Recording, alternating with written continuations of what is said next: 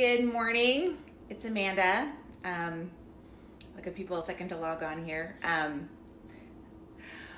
Okay, so I have a quick video on how to live harmoniously with other people. This is specifically for families, but it can work with any sort of roommates that you may have. And good morning, Stephen. And today, I think I might do a series of these. Today is episode 1. It's how to empty a dishwasher and the philosophies, dynamics, logistics of the kitchen flow. Hi, Sarah. Hi, Tracy. Tracy, I know you're probably an expert because I know you got a lot of kids and you've been through this. But this is the basics of the kitchen workflow.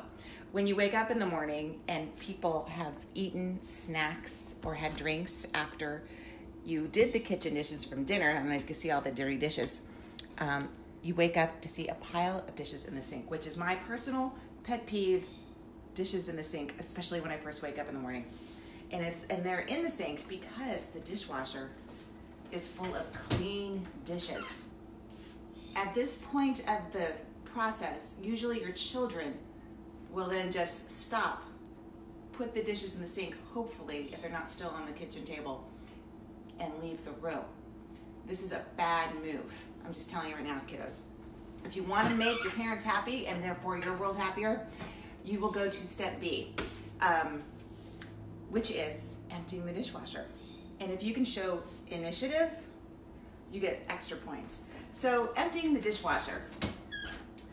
My daughter personally, she's our official dishwasher emptier, and she's still asleep because she's 18 and it's a Sunday afternoon, almost.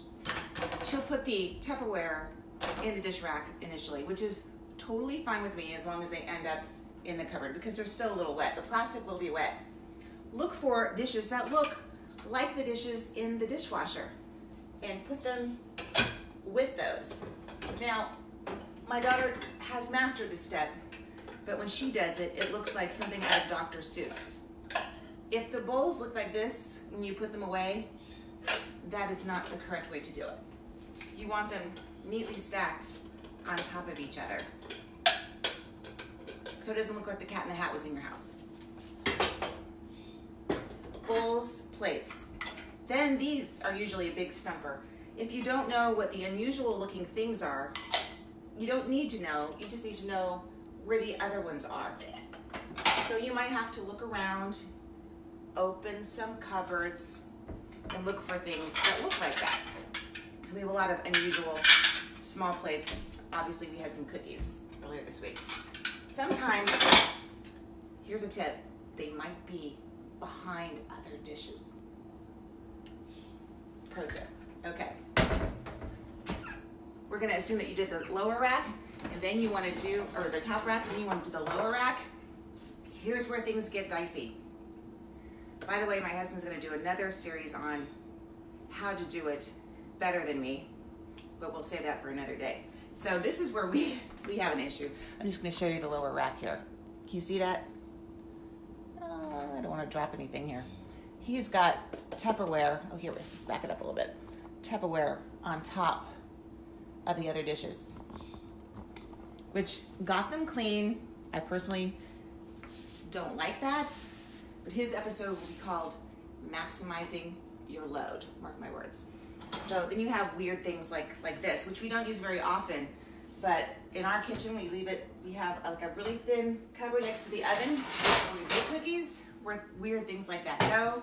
And again, my daughter will put the still wet plastic things on top, and then once again, you look for objects that look the same in the cupboards.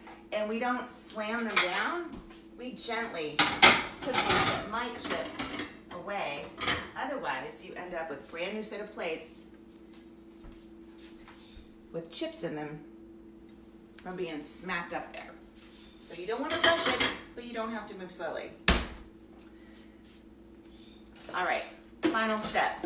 We're gonna assume we put everything away. The silverware. I personally like to put spoons, knives, and forks all in similar things, but clearly that's not being done. I'm just happy they're in there. And I start with the unusual items first. Kids, usually you're gonna find something on the counter, or I guarantee you your parents have a drawer full of things that just don't fit anywhere else. You just have to open the drawers and then look. And then again, do what we've always been doing, find things that look alike and put them in the drawers. So that is my first episode of how to live harmoniously with other people. Once this dishwasher is empty, kids, then you know what can happen?